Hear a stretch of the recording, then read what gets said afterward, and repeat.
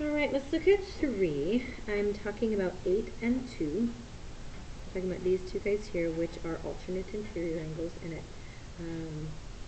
These are all parallel to each other. I guess I didn't write that, so yes, they all need to be parallel. That would be an important thing to note.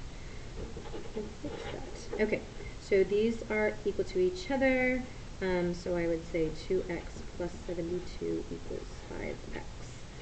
And so I subtract, I get 3x equals 72, and 72 divided by 3 is 24. But that's not what angle 2 is. Angle 2 is 24 times 5, which is 120 degrees. Now, as long as all of those are parallel, which again I didn't state, so I will need to fix that in the future, but all of them are parallel. So we're finding all the other parts, otherwise you would have not been able to do anything in this problem. So these guys are vertical. Remember, you need name and relationship. They are congruent to each other. 5 is either linear or same side interior. We'll go ahead and go with linear.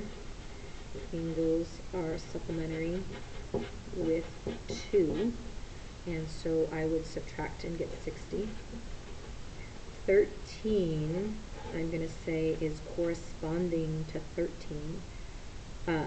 Corresponding to 5, so we'll say parallel lines, we'll try a little bit of each, implies corresponding angles are congruent with 5. Now, there is a lot of different things that you could have done. You don't have to do exactly what I've done. You could have compared them with lots of other things here. So just as long as you're getting the correct answer, we're fine. And then angle 10 is this one here.